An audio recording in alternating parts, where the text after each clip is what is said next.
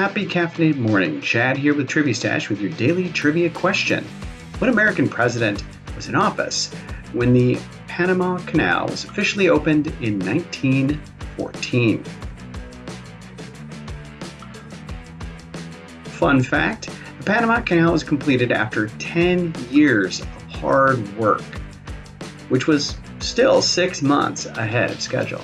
The cost of $352 million. If I had $352 million, I'd surely dig a canal.